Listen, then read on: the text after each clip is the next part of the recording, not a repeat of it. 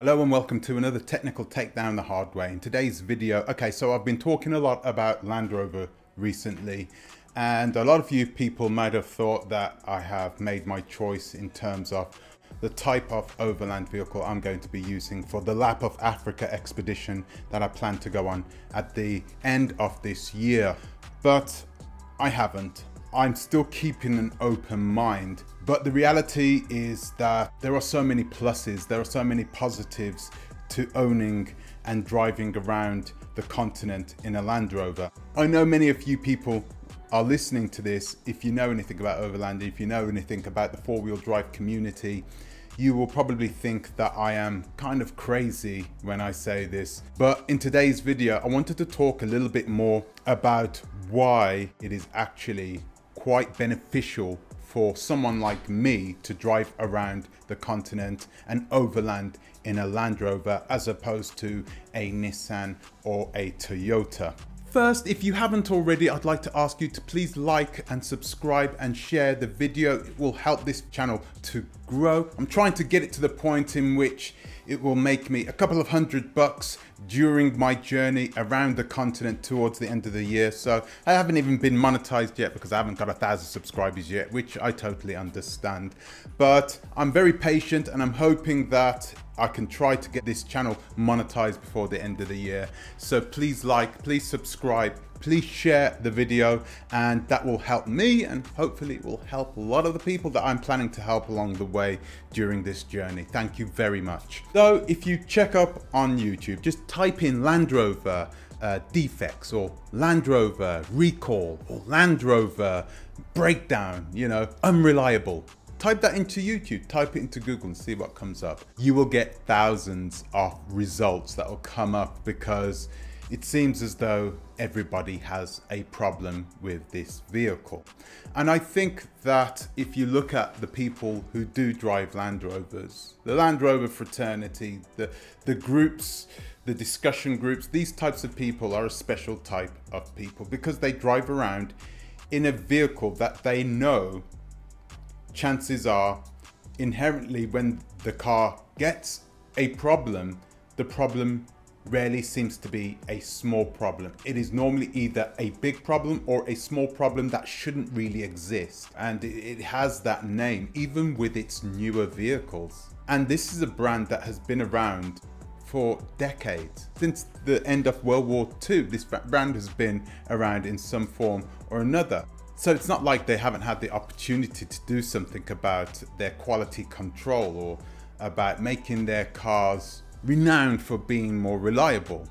It's almost as if we have all just accepted that the car that we purchase when we buy a Land Rover, that at some point it's going to break down and it's probably going to be at a time in which we really least want it to happen. I told you about my own Velar that I had brand new, and I had it a few days and I didn't put AdBlue into the vehicle and the vehicle just stopped running. Times that you had the service with them? It was about a week, I think. I think it's just turned off. No, that's fine. So not only did it stop running, but I had to get a technician out to the vehicle to recalibrate and restart and do everything that needed to be done to get the car started. It took some time. I thought it was going to be a 15-minute thing. He was there for a couple of hours making sure that the car was able to drive again. I've got to give a big shout out to Land Rover for coming out so quickly as well. They came out so quick. It was very, very nice to see that. So a lot of respect to Land Rover. Thank you for that. So you've heard me talking about the new Defender 130 and how it's the perfect vehicle.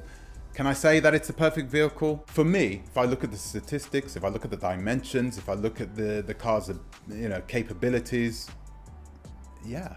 For this journey, I'm looking to keep things light, compact. I'm looking to try and do everything in my power to make sure that I don't break down, which means I do not want to modify the vehicle mechanically if I can at all. I don't want to do anything for the mechanics. I want to drive the vehicle the way it is. I'm not planning on doing any rock crawling, so for me, that's all good. But now I've got to look at what type of vehicle I'm having. New versus old. Okay, should I buy a new Land Rover? Should I buy an old Land Rover? Which one would be the best one for me? Clearly a new Land Rover would have less of a chance of breaking down. Although if I have a new Land Rover, it's unlikely that I will bring it to the really remote places where we would be putting the vehicle in a place in which, if the worst absolutely does happen, we can't just leave the vehicle there if it's a brand new vehicle. If it's a 15-year-old Land Rover Discovery 3 and it's got 300,000 miles on the clock and I haven't really done much with modifying it, then of course, then I could, if the worst comes to the worst, I can make my way out to the jungle and make my way to the nearest airport. Now, clearly that is just the worst case scenario. I think that if I'm with my family, I think we need to do everything in our power to get back on the road. After a long day of driving, I park the Jeep on a bit of a hill and get out to take a photo. I leave it in first gear and pull the handbrake as hard as I can, and then turn the engine off and double check that it's not going to go anywhere. I've only taken about 10 steps away from it when I see it start to move. Obviously the compression is low enough that the weight can turn the engine over. Before I've taken 3 steps to catch up to it, it's already rolled a car length, and then another, and then another. The front driver's tyre strikes the rock wall hard, and that kicks it over onto its side. I remember watching a video with GREC with his vehicle when his vehicle overturned and he just had his life flash before his eyes. It was really surreal to listen to him speak about this situation where he thought his journey was over whilst he was watching his vehicle rolling back and then rolling onto its side. This is a nightmarish scenario, but he managed to get the car upturned because he was there with the locals, and the locals helped him to upright his vehicle once again, and his vehicle had very little damage, so he got back on the road and he continued his journey. So let's get into this. What are the positives to driving a Land Rover? Well, for me, one of the major benefits of driving a Land Rover, especially driving an older Land Rover, is having that network, having the people there to support me if things go wrong. Now, what do I mean by that? I'm from Birmingham. I'm from Birmingham, the UK. I was born and raised there. Okay, my father worked at Land Rover 40 years ago. Okay, so we have an affinity with the brand and with the company and with the products. But being from Birmingham, you also have a lot of people who own Land Rovers there in Birmingham. They know it's Birmingham made, built, maybe not so much designed anymore, but they know it's a much well-loved child of Birmingham and the people there, this brand. And we do enjoy and love the fact that it promotes our city all around the world. But the best part about it is having that the aftermarket sales, the small companies that specialize in Land Rover parts. I can sit here right now and confidently name 2 companies out of the top of my head right now that I have known for years, since I was before I was interested in even buying a Land Rover 5 years ago. I knew these companies.